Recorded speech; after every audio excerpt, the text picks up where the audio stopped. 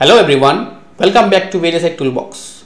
In today's video, I will show you how to design a practical differential amplifier using a resistor and a MOS transistor as a diode.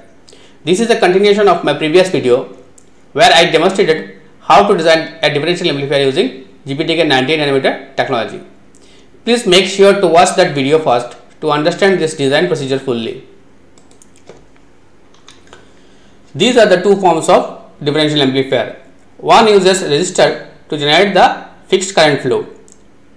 Another uses MOSFET as a diode connected to ensure the fixed current flow through this branch. So I will show you the design procedure of resistor and M7 to generate a fixed flow of current. So these are the two design procedure. First one is the design procedure of resistance and second one is the design procedure of MOSFET M7, which is diode connected. Our VDD is 1 volt and required reference current is 40 microampere. This value is taken from previous design.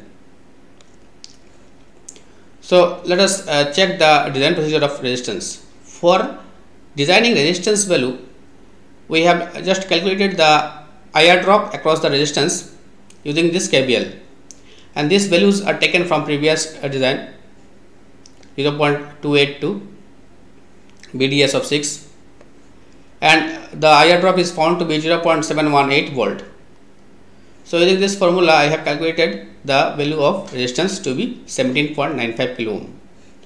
Next, for MOSFET M7 we have used this KVL and found the BSG7 to be 0.718 volt.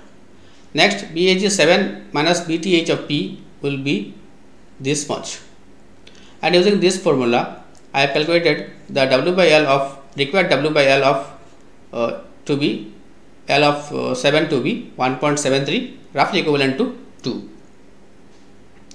So now let's move on to the cadence itself and check whether the design values are correct or not, whether the fixed current is generated or not. So let's go to the cadence itself.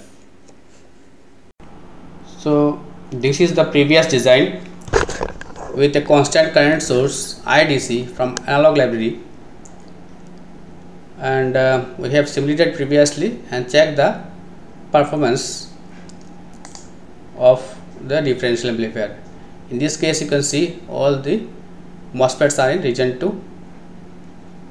So our main objective is complete, to keep all the MOSFET is in region 2, that is previously seen. Now in the test bench I will replace this ideal current source with a resistance first. Yes, and we have calculated the resistance value to be 17.95 kilo ohm. Place it in between instead of ideal current source. Check and save. Run.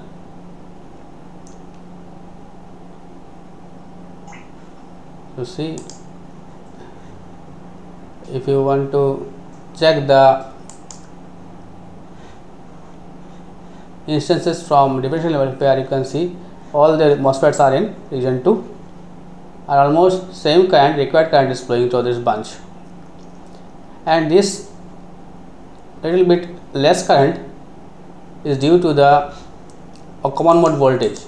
If you change common mode voltage slightly higher, then you can exactly copy this branch current to that branch, this branch. That is NM2 current will be same as NM3 if we increase the common mode voltage. And now if you want to see, check the gain also, go to results, plot gain in phase, B out by B in. See, it is coming previous according to a previous result that are found in part 1 of this design video, 39.42, and GBW is also same, 24.07 megahertz.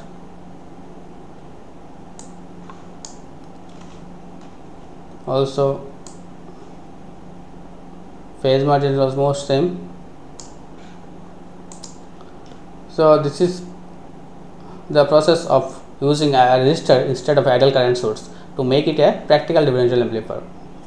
Now I will change this resistance and replace with it a MOSFET, PMOS, gpdk90 PMOS.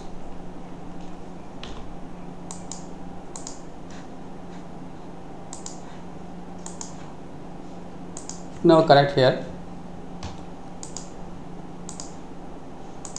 and it is connected to direct connected fashion as direct connected fashion. So click on the MOSFET and give the aspect ratio. Length is 1 micro and width is 2 micro.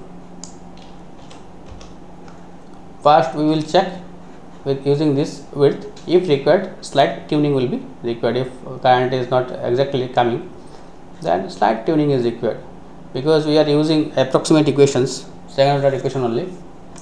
So that's why some tuning is required further. Check and save, run, check the current 36, not exactly 40. So for that we have to make the current close to 40 for meeting our specification. So for that, let us tune the width to some extent, 5 micro.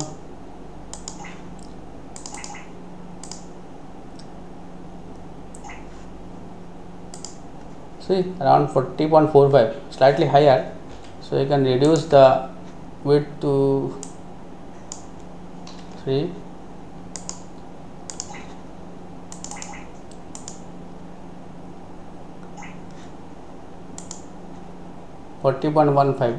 Fine.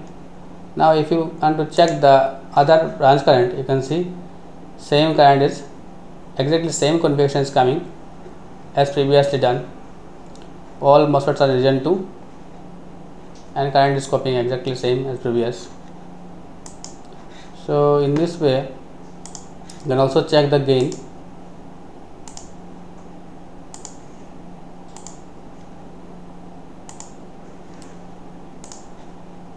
So 9.41, same gain is coming, everything is the same.